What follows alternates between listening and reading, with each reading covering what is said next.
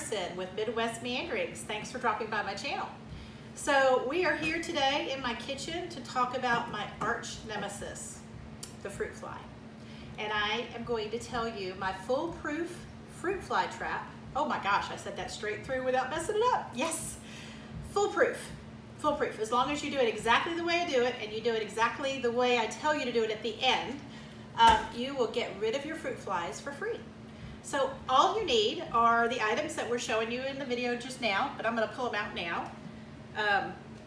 You need, these are Hefty brand red cups. And the reason you want, and it doesn't have to be that brand, you just want one that doesn't have ridges. Like, you know how you have the ones that have ridges around here?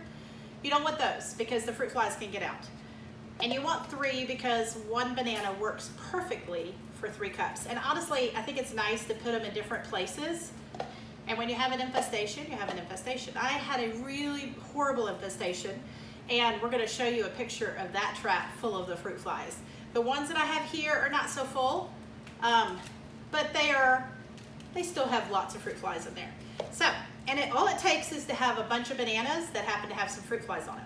So what we're gonna do is take our 3 cups, we're gonna take 1/3 of a banana and put it in each cup.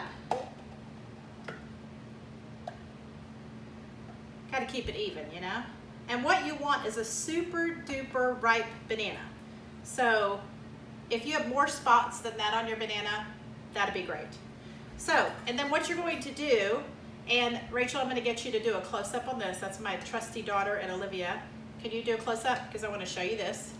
We're going to smash it. And the reason we're smashing it is to get the fermentation process going and to get that smell released, because that's what they're looking for. They're looking for that fermented, overripe banana smell, and they're looking for the red cups. So I've been doing this for, I don't know how many years, probably 15. And honestly, this works. So we're smashing them all in.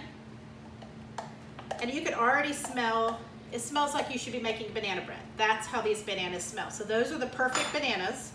And you can put some bananas in the freezer when you have a banana that's really ripe. Pop it in the freezer in 3 chunks. And that way you're always ready and you don't have to wait till your bananas are ripe. Because if they're not ripe, they are not gonna nail this. And I had the knife to cut it in 3rds, but that one just smashed up great.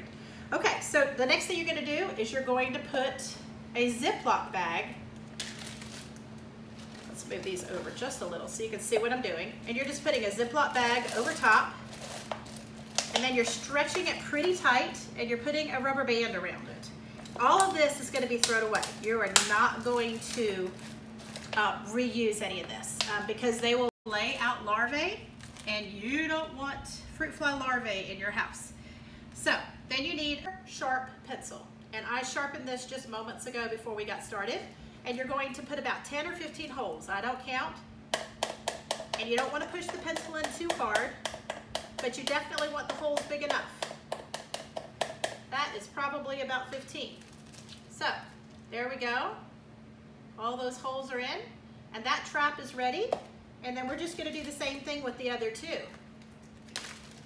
Doesn't take any time at all.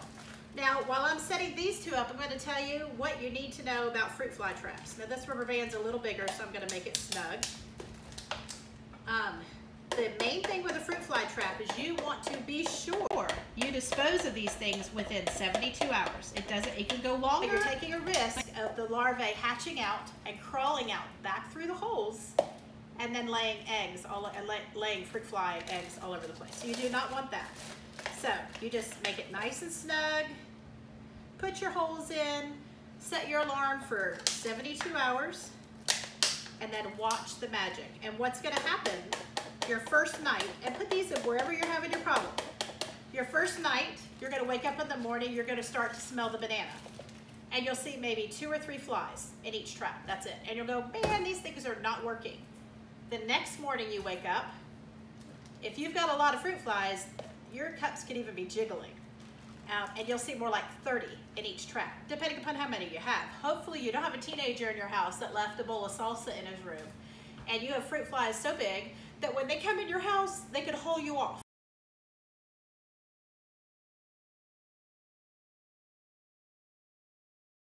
like that's what we've had happen in the past. So I have a video clip of that fruit fly trap. We're going to show you that. Okay, so these are going to set out 72 hours, and it's 72 hours. Now these I'm setting out and I'm going to put out because I still have a little bit of trouble. We bought some peaches from the fruit stand, and oh my gosh, we had fruit flies the next day. So, and of course they were attacking my beautiful tomatoes that I just got from the garden. So these are going to get set back out because these are fresh ones. But let me show you how to dispose, and it's important you do this right, okay? I have done this wrong, so I'm teaching you my secrets of how to get rid of these evil little critters. So you just get a brand new bag, and you don't have to use a new bag. These are from the dollar store. They were dirt cheap, but they are airtight, and you want to be sure they're airtight. And you take your traps that are loaded down, and this one is super duper loaded down, like they're even around the edges. That's why you don't want any ridges, because they will crawl right out. And if your holes are too big, my daughter set these up for me a couple of days ago, and she accidentally made a couple holes too big, and you know they're too big if you see a fruit fly coming out. You can just take a little piece of tape and cover up those holes. So then you have not wasted your trap. You put them all in. You do not want to harvest anything back. Like you don't want to recycle the cups, you don't want to recycle the rubber bands.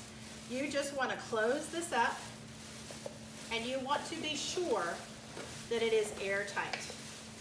And the way I know it's airtight is you want to just see a little bit of air still in here when you squeeze it. See? So it's airtight.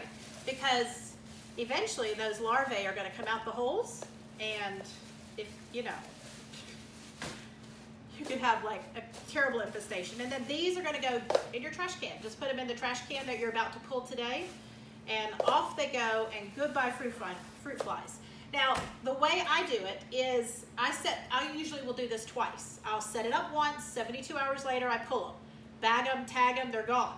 And then I set it up one more time. So this is my one more time, and you just put them wherever the darn things are at. And then 72 hours, you pull it. After that, you're done. You do not have any more fruit flies in your house because they're greedy little creatures.